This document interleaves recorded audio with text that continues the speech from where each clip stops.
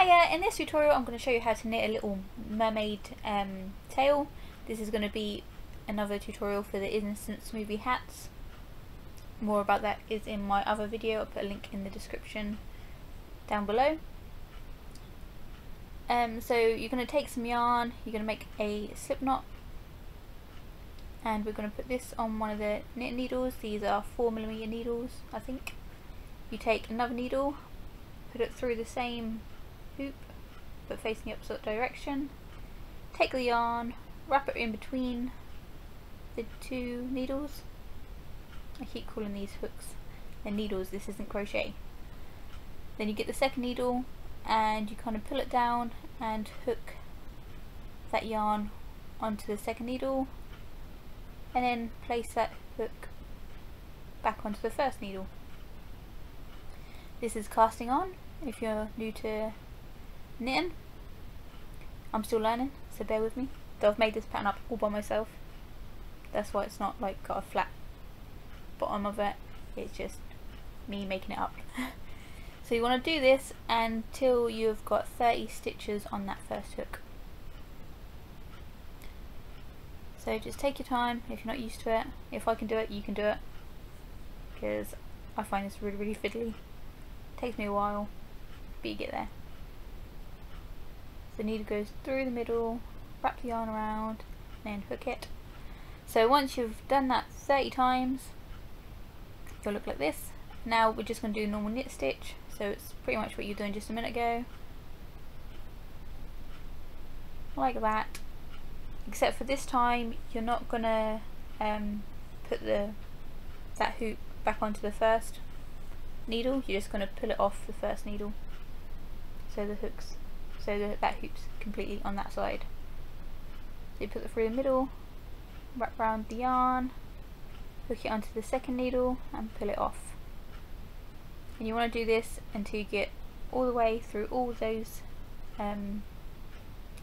loops, all the stitches, till you get to the end, and then we're going to repeat that a few times. So this is what it looks like after that first row. Then you're going to flip the needle over, so this is in your other hand again. And everything we've just done we're going to repeat again. So again, same knit stitch.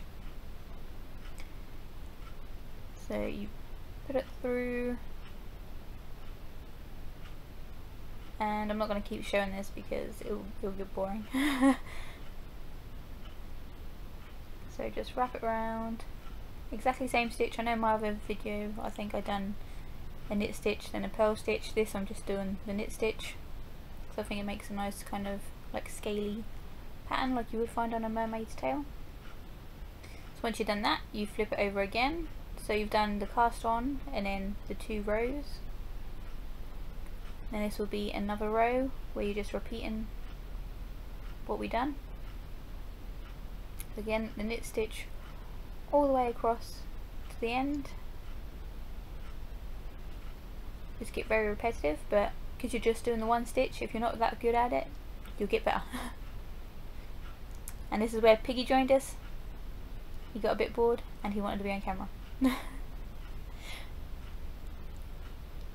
So say hello, Piggy. He's got his own Instagram account. Okay, now this is where we're going to change up slightly. So we're going to do the same stitch.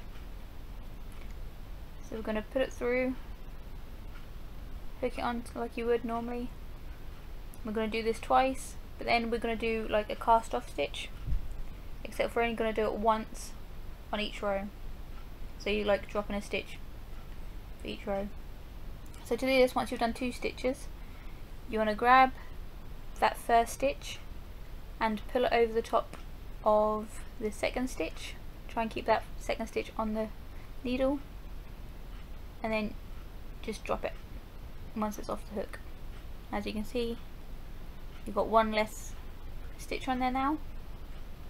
And then the rest of the line you just do the normal knit stitch all the way to the end. So from now on, that's what we're going to be doing for every line. So this is what it looks like when it's done. As you can see, that first one is not there anymore. So we flip it over, and we're going to do the same. So it just, again, 2 stitches normally, and then you take that first stitch, pull it over the top of the second stitch and drop it underneath the needle. And you're going to keep doing this until you end up, each row just drop 1 stitch until you end up with just 6 stitches on the needle. So this is what it looks like once you've done that. So I'm just going to cut off the excess but keep like a longish tail. I'm going to put a needle on that. I'm just going to thread the needle through those stitches. You could cast off, but this is quicker for me and I'm lazy, and it does the same thing anyway. So I'm just going to pull that through the stitches, pull it nice and tight. Then I'm going to fold this over. Just make sure it's all nice and lined up. And to secure the top, I'm just going to quickly put a little knot in the top. I'm going to go back through the top of that, pull it out, put the needle through that hoop and pull nice and tightly. Now I'm just going to sew this edge up, so I'm just going to do a really simple stitch. You don't need anything fancy, just something to hold it in place. And this will be the main body of the tail done. Well, that sounds a bit weird, don't it? The main body of the tail. Just speed that up. Also hide that little excess bit from the beginning. And then tie a little knot and cut off any excess. So I'm going to turn this the right way around now, because you want that sewn bit on the inside so you can't see it. And that's the main bit done.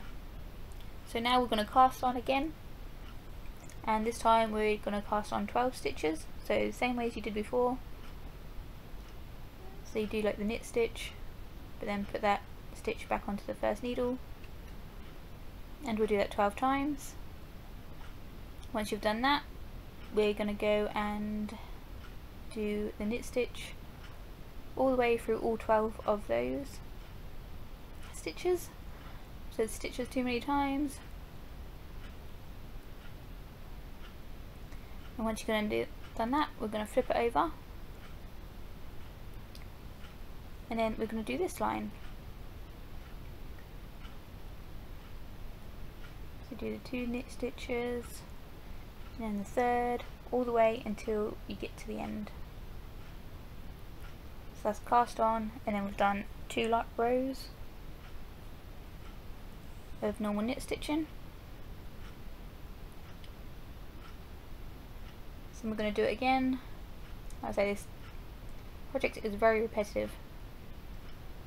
So we're going to do 2 stitches, and then we're going to start casting off 1 stitch each time again with this.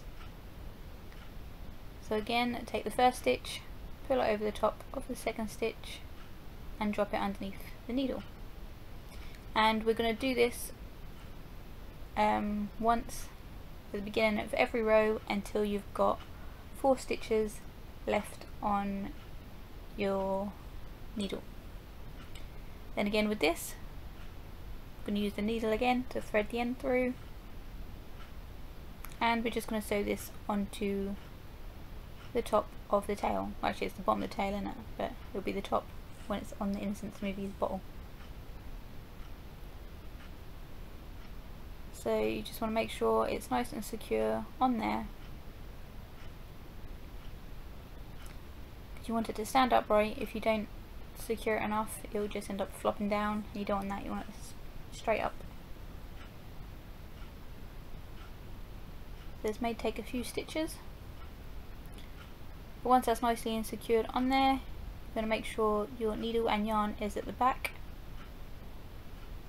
I'm going to flip it over, then thread the needle up to the middle of the back, then over the top, then down the front halfway, and then pull tightly, and this is what makes the little tail shape.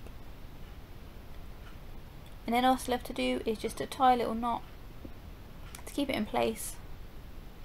Thread the thread back through the back and chop off the excess, and then just hide that bit of thread as well. So you're going to put that on the needle,